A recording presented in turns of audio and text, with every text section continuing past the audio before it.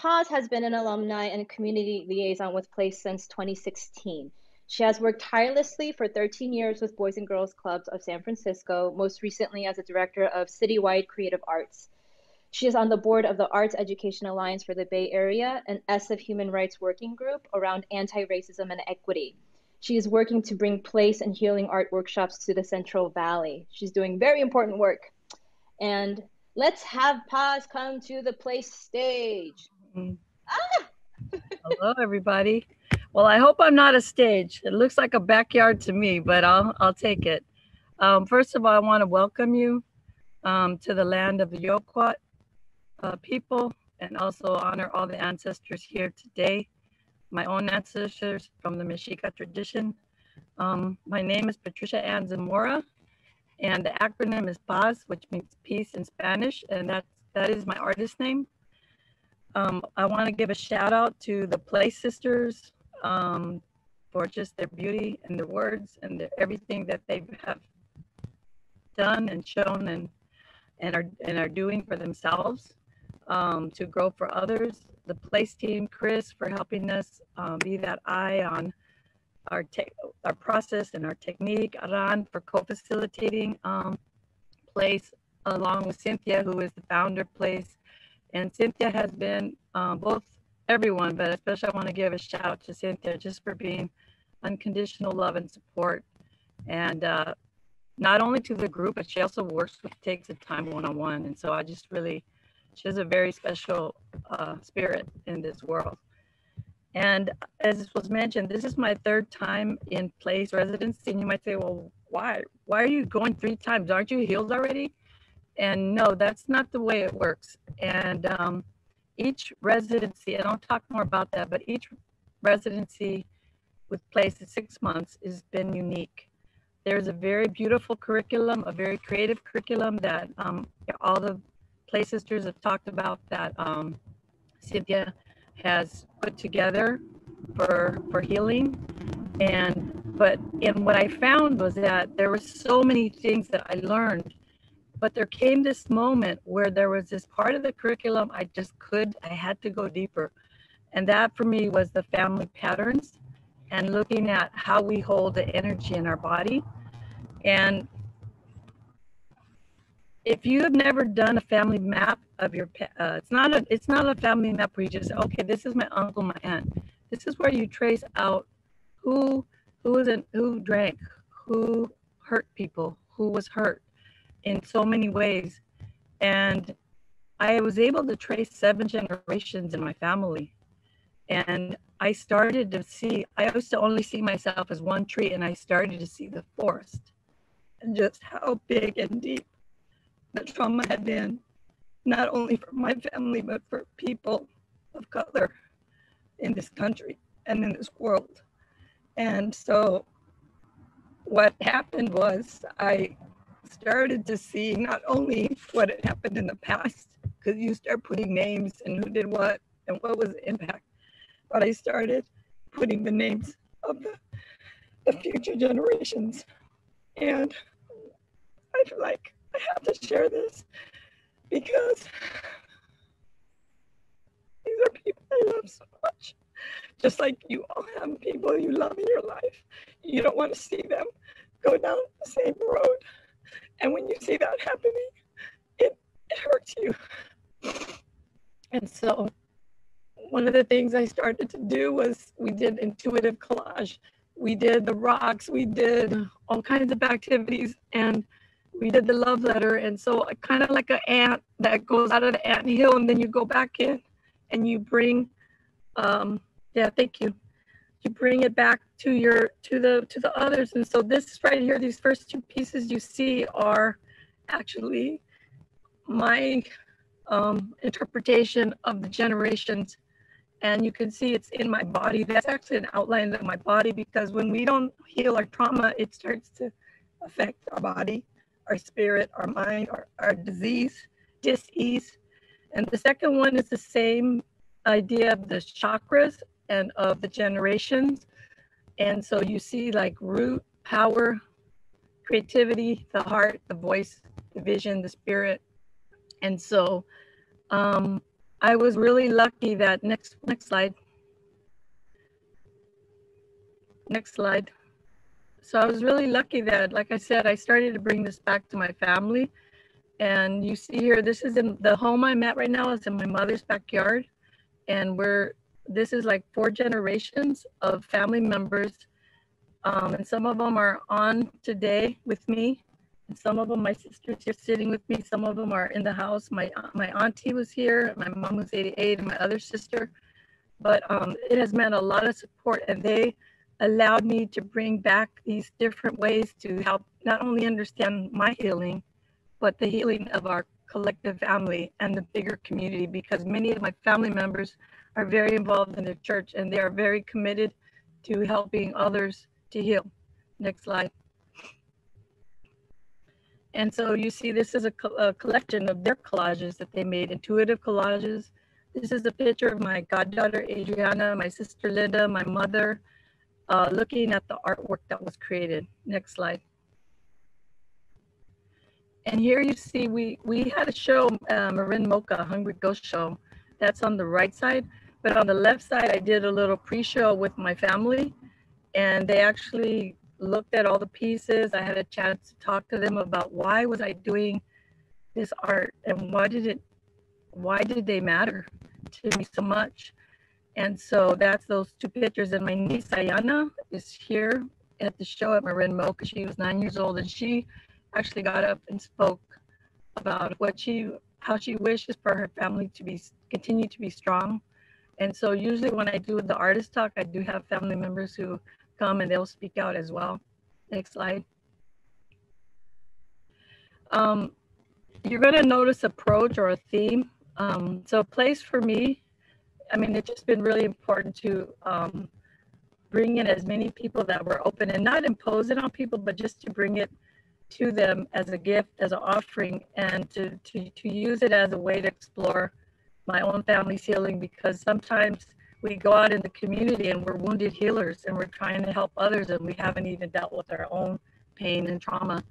And that's what place allowed me to see, but also gave me tools to address it. And this here, if I had a place of my own, it was during the pandemic. And so I decided, with the support of my beloved Michael War, to shelter in place with my mother and sisters. And, you know, everybody in the Central Valley is a hot spot. You know, my family work at the Foster Farms chicken plant right now. They had to close it down because people have been dying. I think over 300 people have been infected. And so, and these are the people that are putting food on our tables. And so I was just right in the middle of all this. And I'm like, how do you get peace in this? How do you get a place of your own? What does that mean in these times? And so in this, seeing the global and the climate, like right here, it's like 103 degrees out here. It's so hot. And it's a drought. And you see what's happening around the world. And we live, I'm not going to go into it a lot, but like other sisters were saying, you're seeing so much destruction, and it's not necessary. It is not necessary for people to have to suffer like that. And so when I started to think about a place of my own, I felt a way I could do that very concretely was starting with this land that I'm sitting on. This is a picture of what it looked like when it was all dry. And then my sister Eva and I would go out every morning, and she would water it, and we put compost, and all those stones, my father brought them from the foothills, and each of them is a prayer to my family, a family member. And you can see here, it's actually a big green circle. And so when we were having, like, a lot of traumas came up during the pandemic. And so what we would do, sometimes it was not easy. Healing is not easy. It's not kumbaya. It's not kumbaya, and nor should it be. And we would meet at like 8 in the morning, and there we would start like talking about how we were feeling, what was going on, and the land, taking care of that land, not putting chemicals on it, putting compost, watering it, all those things were ways that we were able to heal. Next slide. And the second part of my place of my own was just ancestral trauma and COVID. Like I said, I actually incorporated the clothesline of my mother, which you'll see in a minute, which is kind of like one thing I'm learning about trauma is that there's so much shame around it, and there's so much pressure in this way, this colonized way, to not really go to the roots. And it's like a tree, this tree I'm sitting under. If you can't heal those roots, the leaves are not gonna, they're gonna die if we don't deal with the roots. And so I put it kind of like hanging out the dirty laundry and facing my fears. And place has been a place to do that through art and healing. Next slide. That's a picture of my mother, who was would take pictures. She'd come on and talk to me. My sister, we were playing around with like, well, what should it say on there? Well, you know, and so her word was heal thy was heal her soul, because she's also going through her healing journey. Next slide. And so this is another iteration of playing with it. This is my sister Martha, and we do a very emergent type of art. It's really up until the last minute. It's not about perfection. It's not about, okay, I'm going to be an artist now, I'm going to go sell at SF MoMA. That's not my dream. My dream is that art is what Cynthia is doing, is that it's a tool for healing, a tool for connecting, for understanding.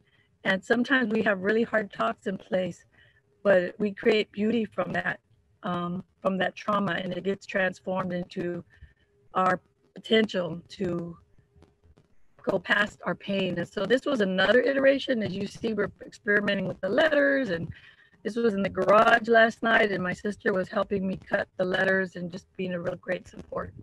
Next slide. And this is just some more, what you'll see right now, like each letter has a dedication of, for me, what healing means. And then this is on my car. This has soul. So that's just, again, making the words and making the meaning, because the art that I do is not about art for art's sake. And especially now in this moment of life that I'm in, it really has to be about something that is healing. And for me first. Next slide.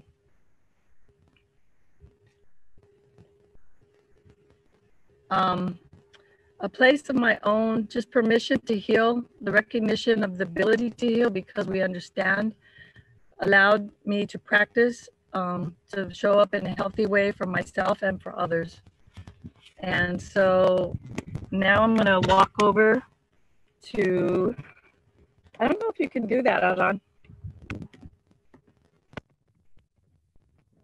My piece right here. That's perfect, Paz. Okay, cool. So this is my piece.